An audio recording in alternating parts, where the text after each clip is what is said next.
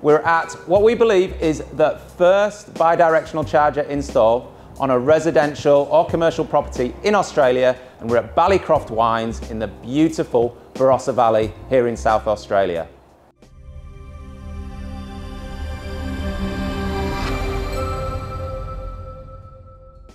Now, if you're chomping at the bit to get bi-directional charging at your home or commercial property, there's three things you need to line up. One, you need a car that's capable of V2G. So this is a Nissan Leaf Gen 2. That's one of the few electric cars in Australia that can do that. Secondly, you need a bi-directional charger like this Wallbox Quasar. There's another one in Australia that we know, which is the Delta V2X. And these babies start at about $10,000 plus installation. And the third thing you need, which is probably the hardest, is you need permission from your local electricity network to connect the whole shebang to the grid. Now Joseph, he engaged JetCharge, who's the distributor of the Wallbox, and they worked with SA Power Networks to get permission and line up all the technical stuff, and it took 3 years to get that permission. So let's now talk to the owner, Joseph, who's had this all installed but only 3 months, about why he bought it, what it cost and how it's going. Joseph's claim to fame, apart from having the best wine in Australia, is, tell me if I'm wrong, you've got the only vehicle-to-grid charger installed in South Australia. That's correct, and we installed it about 3 months ago. SA Power Network in South Australia is the first network to have it approved, is the reason we are one of the first, which is great for South Australia. Okay, so let's go through some technical specs. The Nissan Leaf Gen 2 has a 40 kilowatt hour battery in it? Our car has a 40 kilowatt battery. You can now purchase a 65 kilowatt Nissan at the moment, but ours is 40 kilowatt.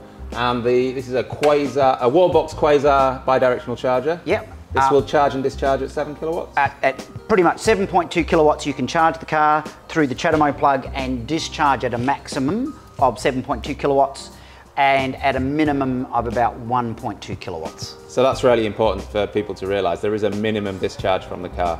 Yes, that's correct. So if that's when you're running with V2H. This has the ability to do V2H and V2G. Yep. Right.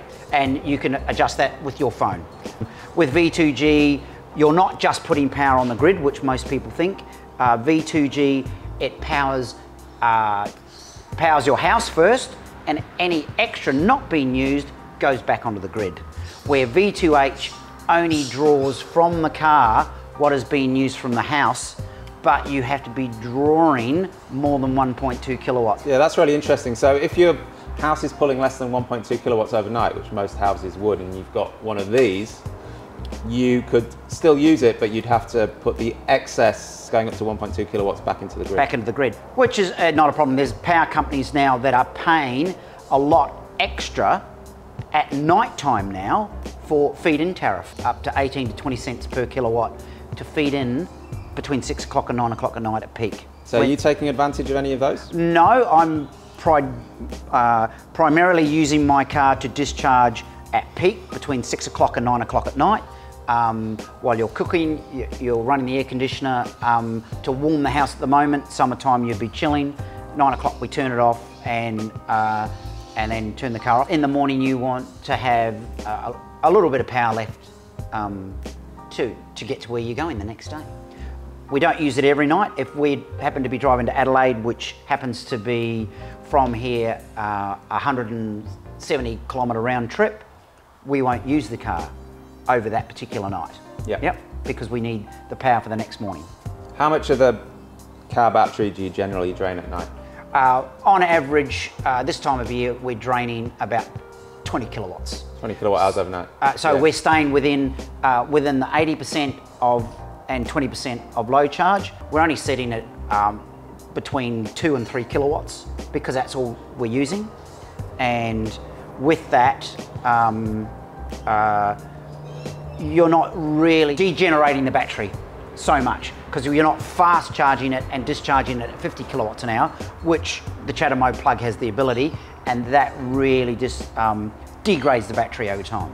Yeah. Are you worried about degrading the battery faster because you're using it to power No, I'm not, because Nissan Leaf offer an 8-year warranty on the battery and a 5-year warranty on the car. Nissan, using a Wallbox V2G converter, the warranty is covered. Yep.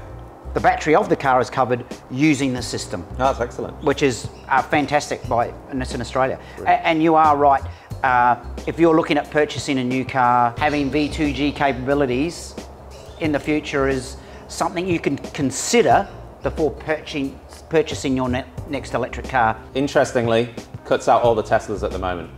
Teslas, great cars, but for some reason, they're refusing at the moment to enable V2G on them. So will it match the load of your house? Easily. Even we're a small winery, we do about 10 tonne of fruit a year. Right in the middle of vintage, we would not pull more than 7 kilowatts. That's a lot of power. So if this complex is pulling, say, 5.2 kilowatts, will the Wallbox automatically pull 5.2 kilowatts from the battery, or do you have to set that?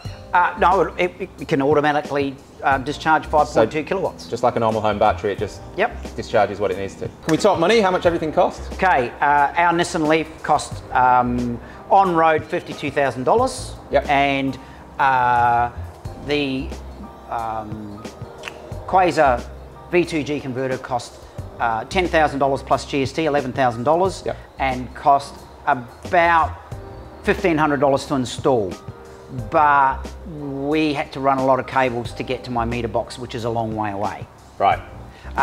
Installation could run anywhere from $800 to $2,000.